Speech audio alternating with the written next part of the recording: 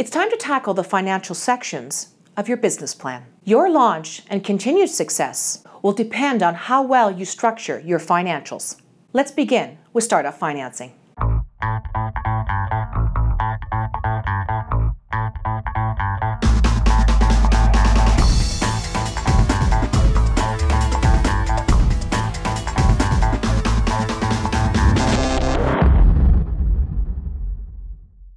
Once you've understood your operations and marketing, you'll need to figure out what it's going to cost you to get your business up and running. Startup financials are an important element of your business plan. They will tell a potential investor or financial institution that you've put a lot of thought into how you will get to your launch. Every business requires some capital to get started. At the core, startup costs are anything that you need to secure before you open your doors or make your first sale. This is in contrast with the costs that you'll incur while running your business. For instance, utilities and rent are operational costs. Startup costs were a difficult thing for us. Being new business owners, we had no idea what to expect. That I'd have enough money to complete all my renovations so that the stylists and all the new clients would be happy with their new space.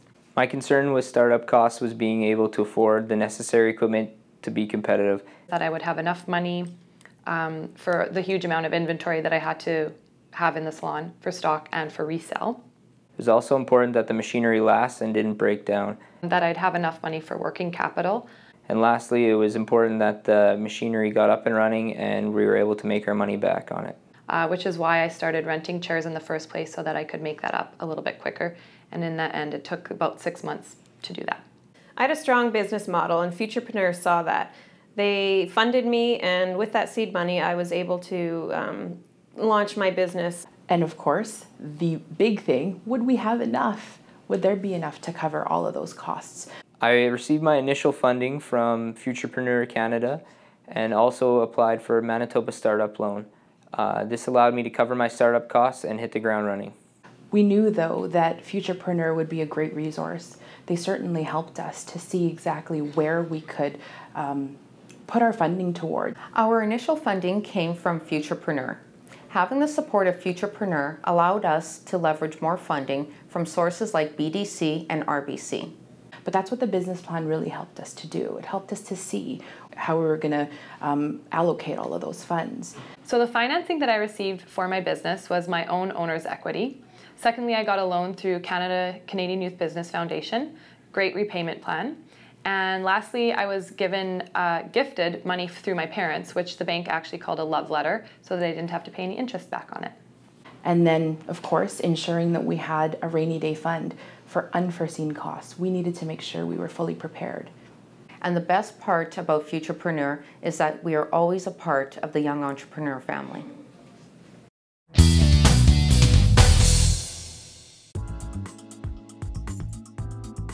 Startup costs are costs you incur to start your business. These are fixed costs like equipment, like furniture for your restaurant. They could even be a storehouse of inventory that helps you get your business off the ground. Ongoing operational costs are operational costs related to the ongoing operations of your business. So for example, you're purchasing food to sell, or you might be paying for salaries for a staff or an employee.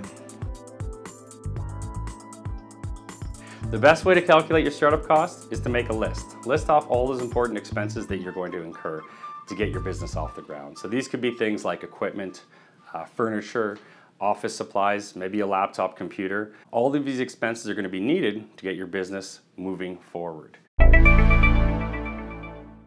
Let's take a closer look at building your startup costs. For this, let's say our business is a new bakery. First, we've made a list of everything you need to start. Equipment, inventory for your first batch of baked goods, the first and last month's rent for your location, your business registration, your legal fees, and your licenses. Next, let's put in our numbers.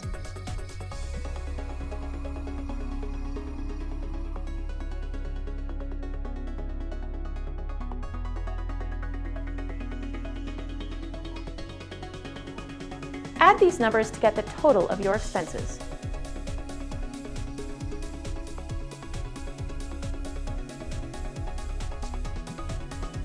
Second, let's make a note of what capital you'll have available for those costs.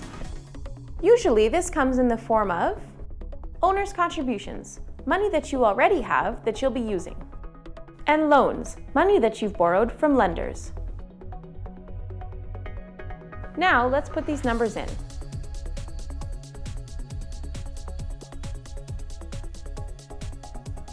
Add these numbers together to get your available capital.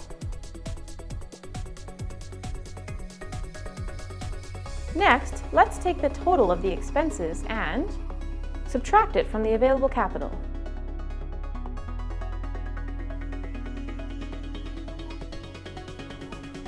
In this case, we're on the positive side.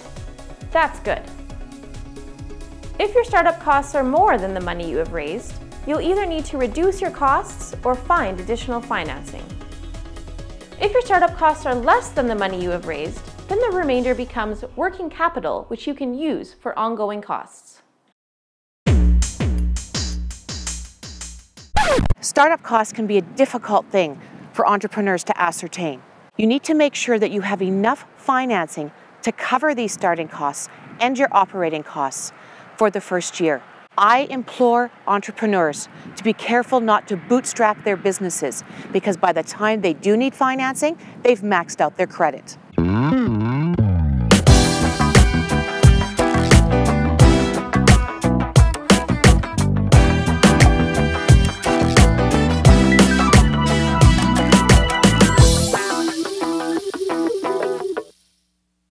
So talk me a little bit about Bronuts. Well, Bronuts is a kind of a donut and coffee shop that we started in the Exchange, and Bronuts stands for Two Brothers Making Donuts. What would you say were the top 3 things that you were concerned about regarding startup costs? The construction, like the build out of the space, was I think most people underestimate the amount of cost that goes into it. Things like making sure you have enough power in your electrical panel, or the plumbing. A lot of appliances we didn't think that we would need initially. A lot of upgrades that we didn't know that we would have to make once we had opened. Like our mixer, we had a mixer lined up, but we needed to quickly purchase a new one because we just weren't able to meet the demand. For that reason, it's nice to open with money in your pocket. So that if you find out, oh, we have a line down the street, we need a new mixer, you've got some give there to upgrade things quickly. I've told most of my entrepreneurs, have at least 3 months of what your expenses are in the bank. Oh, for sure. Just for those emergencies. When you open a business, you have like a kind of a starting hump where it's like lots of people come check you out, and you have to have your staff accordingly. But then once that kind of tapers off, you're still left with staff, and you're kind of left with a couple weeks of like, oh, payroll's higher than what it should be. At first we were looking for really, really good bakers, but then we realized that we needed, because we were a new business, the number one thing we needed was people who were going to be flexible and work hard. So you would say that it's really important to hire for personality and not for skills, because skills can always be taught. Yeah, you can teach somebody to make coffee, you can teach people to make donuts. You can't teach a good work ethic. No, yeah, you can't. You can't teach people to be flexible and to say, hey, can you come in today? It's really busy. I was pregnant with her the whole time we were starting the business, so it was pretty wild. And we didn't know what would happen first, the business or the baby. Us having to leave a week after the shop opened. We quickly ran out of resources after that first week. Like all our packaging, things like that. So we would get an initial order, and we didn't know what to do in extreme circumstances. So that was something that they weren't available for, and I had to just do. So where did you get the financing to start up this business? Half of our financing came from Futurepreneur, BDC, and RBC loans, and then the other half was a private investor. And how is your business doing today? It's been crazy. Yeah. Like when we opened and we had those huge lines and people just wanted more, it was wild. Like there's no way we could have anticipated that. Well, I do have to say, coffee here, amazing. Yeah. Acquiring startup financing will usually involve securing a loan from an organization like Futurepreneur or a financial institution. There are many places that you can get a loan from. The amount that you can secure and the interest terms that you'll have to pay will depend upon your credit score. Your credit score is a history of your ability to pay off debts, such as a cell phone, credit cards, and a credit line, as well as how much credit you currently utilize. Keeping your credit score healthy is a good indication to the bank that you are demonstrating good behavior in servicing your debt.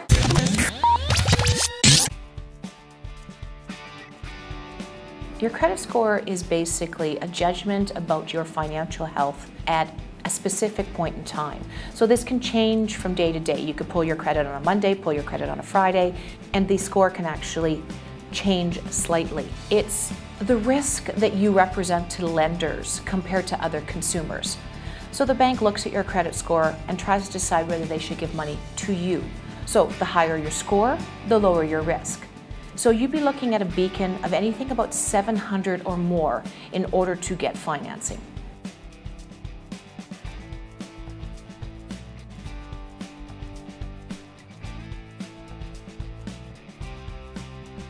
The amounts owed, what you actually owe on your credit cards, your line of credits, your payment history. Do you pay things on time? Are you late? Do you pay in full? Do you pay just a portion?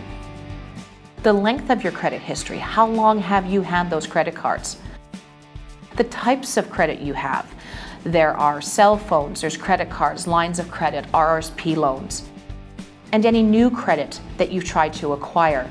So if you go out and get a Sears card or an Eaton's card at the same time, that's actually going to drive your credit down.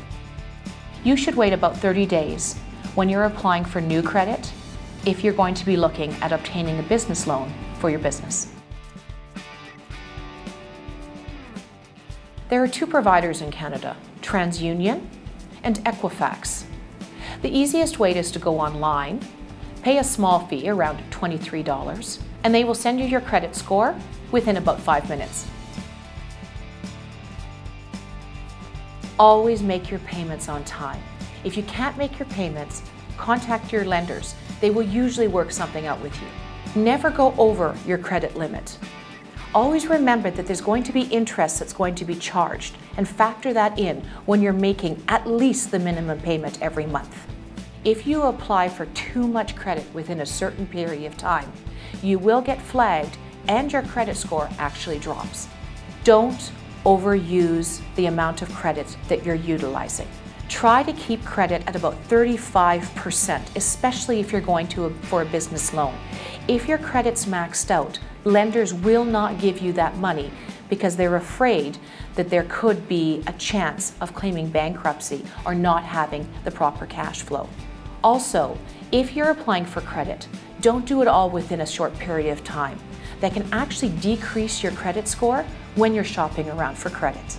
At the end of the day, make sure that you can afford to pay back any money that you borrow for your business. One little tip is I tell business owners to set up an automatic withdrawal to pay off all of their operational costs on a monthly basis. That way, you don't forget to pay your bills.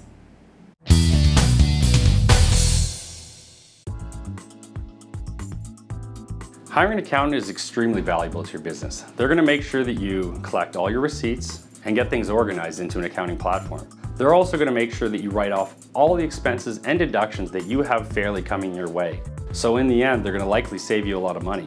Doing this while your business is running can often be a lot less expensive than if you attempt to do it later and play what we call catch up. So I'm going to talk a little bit about the difference between filing your personal, business, and corporate tax. Personal taxes are filed on an annual basis and are the accumulation of the T-slips and deductions from throughout the year. Your personal return is due on April 30th of every year. Business taxes are filed with your personal return, which accumulate all of your revenues expenses incurred by your business throughout the year. Net income from these businesses is added to your personal income. Net losses are deducted from your personal income.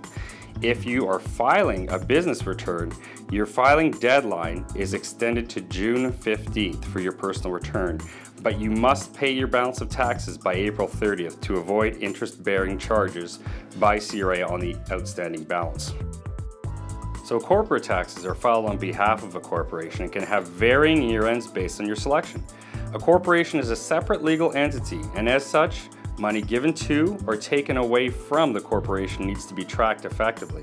As an owner, you can choose to pay yourself as an employee and take a T4 or employment income, or you can choose to pay yourself a dividend and take a T5. which is investment income. You have 6 months after your selected year-end to file your corporate return. Get yourself an accountant. Sit down with them and discuss your business. Get them to understand your business, get them to learn about your business. They're going to be able to identify expenses that you may not have thought that you could write off before. I will say in the end, find an accountant that works with you and is able to go after those deductions that you want to deduct while respecting CRA. It's always a great idea to be very fair when dealing with CRA to prevent any issues from happening if you are reviewed or audited on your expenses. Make sure you take everything that you've learned in this video and put those numbers into our online cash flow template. This will help you determine your startup costs. Thank you to the province of Manitoba and Futurepreneur Canada for making this video series possible.